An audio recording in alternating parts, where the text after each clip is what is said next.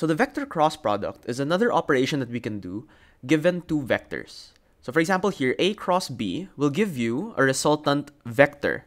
So the result of cross product is actually a vector, not a scalar, which is why we have our magnitude part here and our direction part here.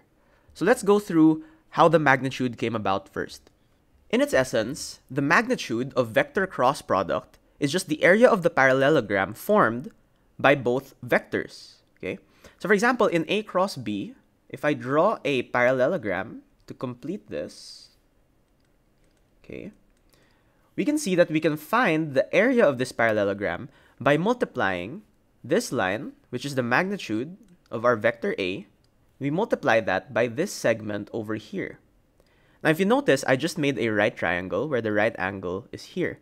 And so if we do our sine theta is equal to the opposite side over hypotenuse, we see that our hypotenuse is actually the magnitude of vector B over here. And so we can transpose that and take that B sine theta is equal to this opposite side that we're interested in. And so we can put this over here and see that the area of our parallelogram is exactly the cross product, which is AB sine theta. And that's where the magnitude comes from. Okay, so that's where the magnitude came from. But how about the direction?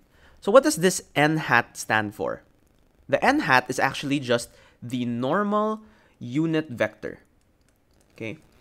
Now when I say normal, it means perpendicular, which means our resultant vector is perpendicular to both this A vector and the B vector. Okay?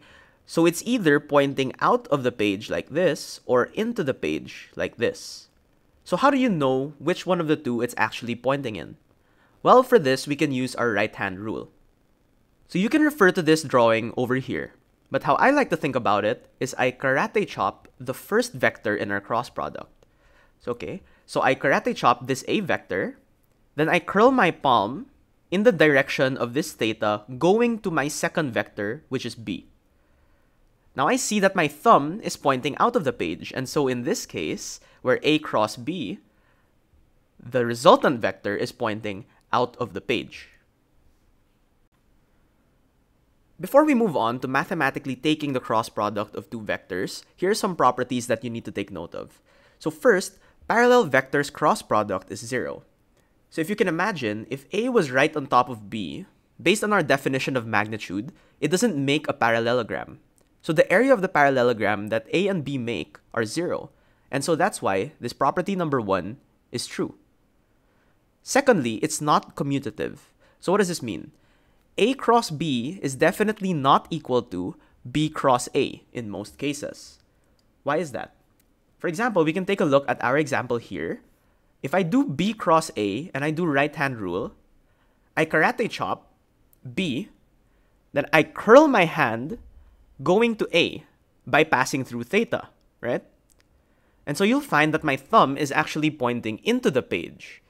And so A cross B is not B cross A. So now that we kind of get where cross product comes from, let's try solving for cross product. Okay, so this will most likely be the most common question in your exams, where you'll need to find the cross product of two different vectors. In this case, let's try it on a three-dimensional vector. So how do we do this?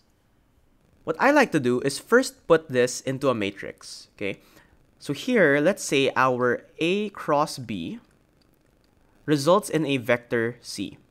So let's write out C over here, and then let's make our matrix.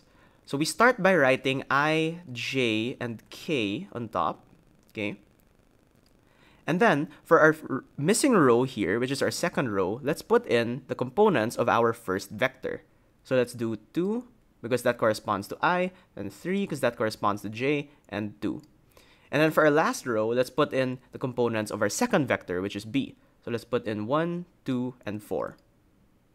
Okay, now how I like to do this is I pick the target, okay? So let's say my target is I right now. I will strike through I vertically and horizontally, okay? Now we end up with 4 numbers over here.